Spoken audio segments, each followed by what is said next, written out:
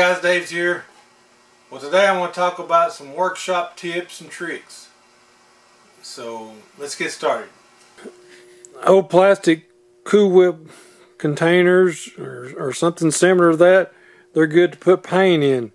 So say you're going to be painting just small parts of a house or a project in your garage, and then you can put a lid on it and you can keep it for a few days. You can't keep it indefinite in these. It's not real airtight, but it will do it for a few days. You're going to be painting something else later or in a few hours or whatever.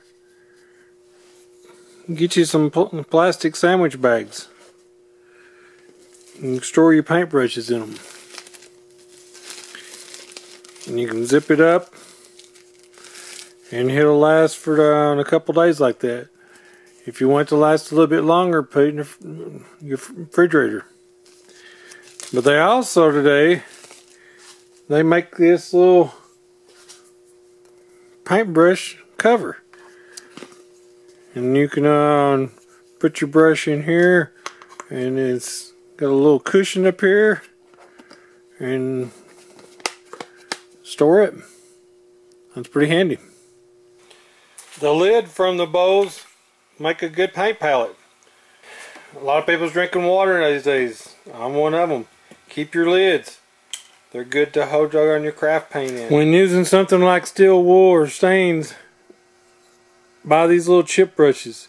Once you use them, you can throw them away. Use old peanut butter jars or pills bottles or your nut cans to store down screws.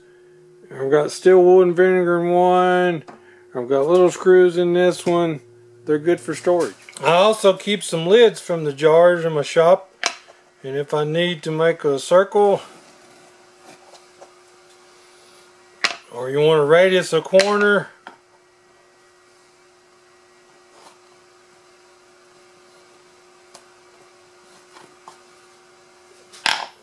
they're perfect for that. But a compass will only do so big.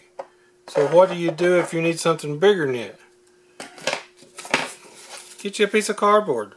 Cut you a piece of cardboard, put you a hole on one end with a nail, and measure up how big you want your hole, which is going to be half the diameter here. Just barely tap your nail in the center. Then take your pencil. And then you can make it as big as a circle as you want. For sanding details and carvings, you can buy these little sander detail kit from Hobby Lobby. It's good at sanding spots in here where you get fuzzies or something. When you go sometimes to events, they give you these little writing pads. They're good to take notes in the shop. Plus, like if you want to mix up something like JB Weld or Bondo. Plus keep your old gift cards. They're good for mixing. And when you're done, now you got a clean slate. Use binder clips to hang the plastic bags on the pegboard, or use sandpaper. Put a label on them what grit it is. Binder clips also make good little clamps for thin wood. If you got a pegboard in the shop, you cut this right here, they're loose. Put you down some hot glue.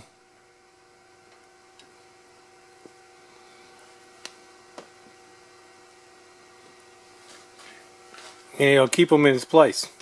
If you got some old scissors in your shop and you want to keep them sharp, cut sandpaper with it.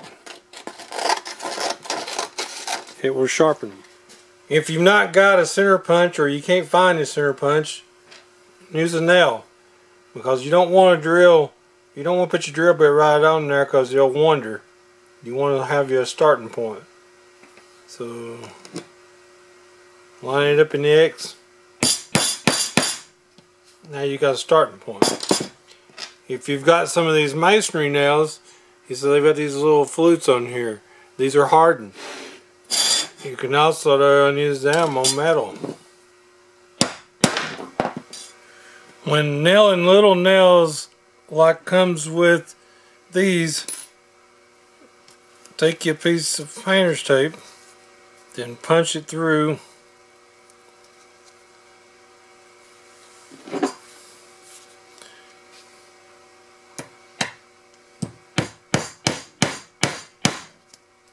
When you get it,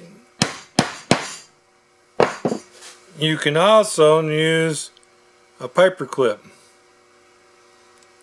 Just slide it over it.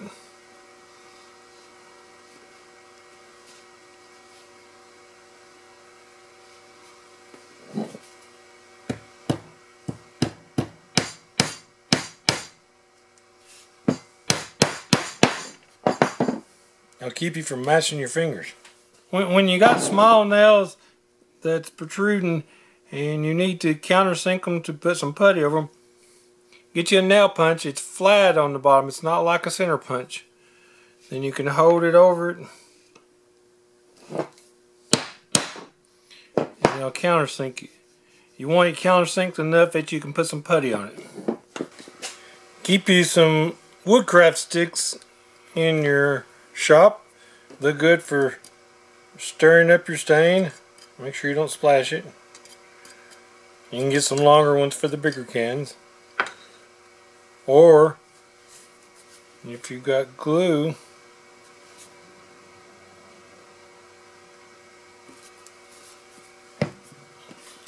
you can spread your glue out with it. And they're also great for mixed epoxy or JB Weld. When staining small parts like these shaker pegs or this wooden button, you know, measure the ends here and draw a hole according to the size. It's like I've got these right here. Even for the little button, make a little shallow hole for it. Then get you a Q-tip.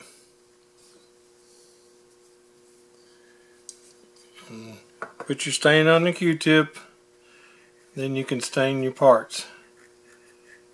These liners for like your drawers in your kitchen and everything, you can buy them at the Dollar Tree for $1.